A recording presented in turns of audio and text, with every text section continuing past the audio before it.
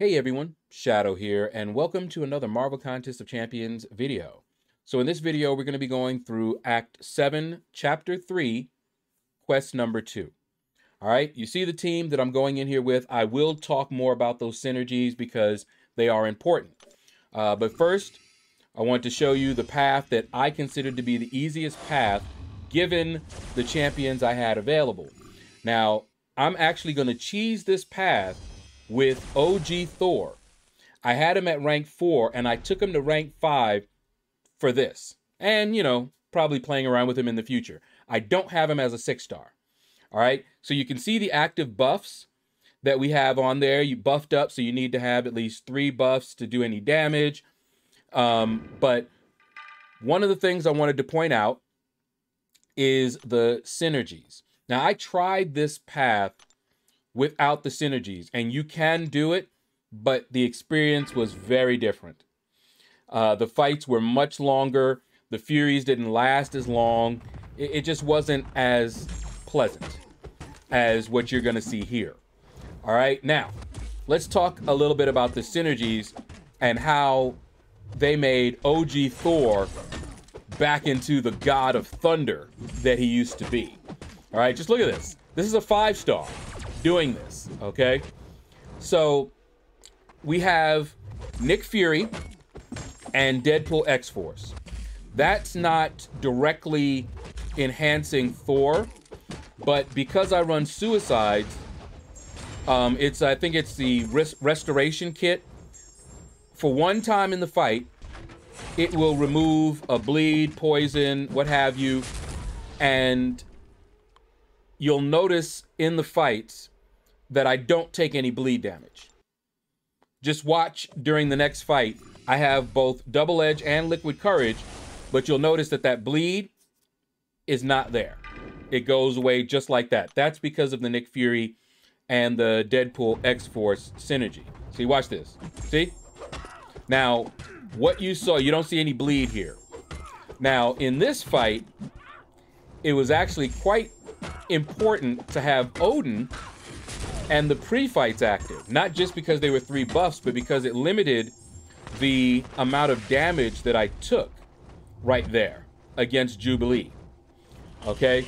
Now, I messed up here, which means I'm going to have to heal up a little bit. But in any case, Odin, not there just for his pre-fights.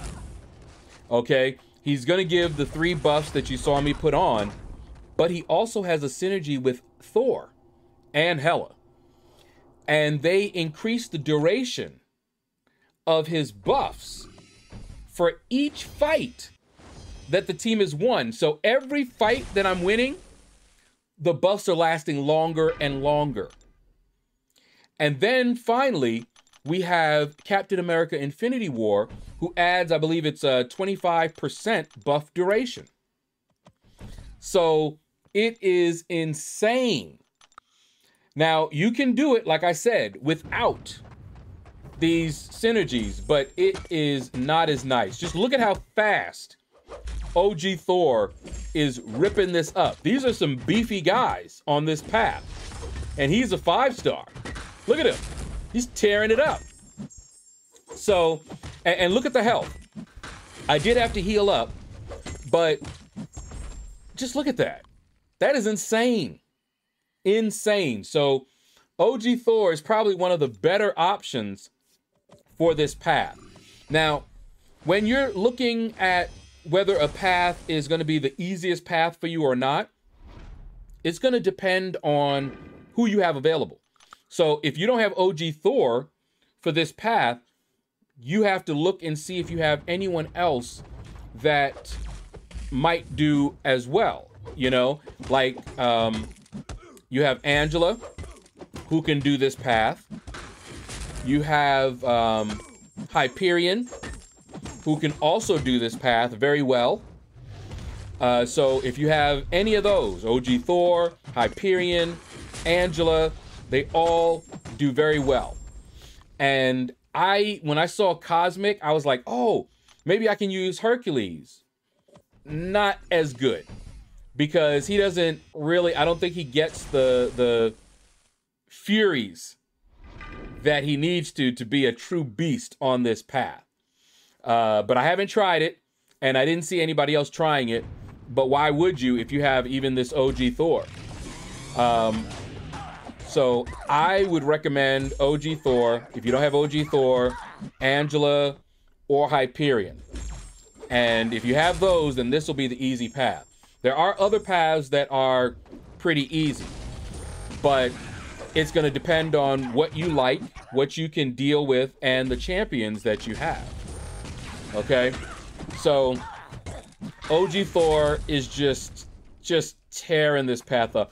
I have had a lot of fun in Act 7, and it's because of stuff like this. Act 7 is so much better than Act 6. It's not even funny. Okay? This is fun.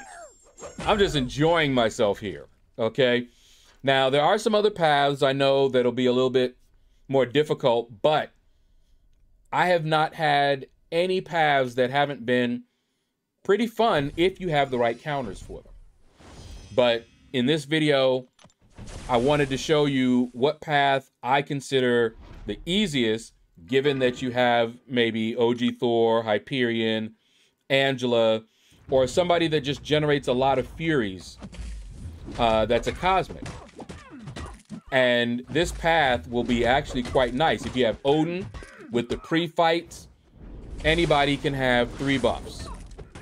So it's awesome. I think I've even seen some people do this path with Corvus. I don't know how well he does it, but I don't think he could do it as well as OG Thor.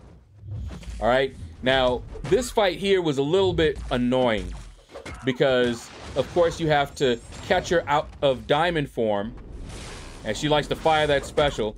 Catch her out of diamond form and armor break her. Like that. Now she can't go back into diamond form. Okay, so I had to take a lot of blocked hits and everything because that's just the way I know to do it. Okay, and I just had to keep armor breaking her so she wouldn't go back into that form. And then I'm like, I can finish this off. And just like that, we have cleared the path. We had one little mistake where I had to heal up, but other than that, very, very clean path run for OG Thor. Now we come to the boss. All right, we've got 3 different bosses here, and I'm going to go with Old Man Logan. Old Man Logan has hashtag metal. Anytime you see hashtag metal, start thinking about Red Magneto. He just wrecks.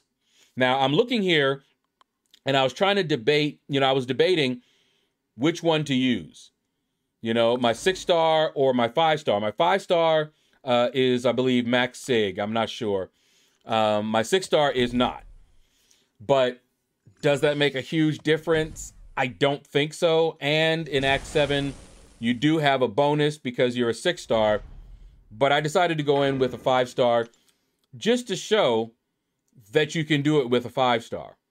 I get a lot of questions about whether 5 stars are still relevant. Well, this is the latest act, and I just cheesed it with a 5-star OG Thor on that path, and now I'm doing the boss with a 5-star Red Magneto. So certain 5 stars are very relevant still.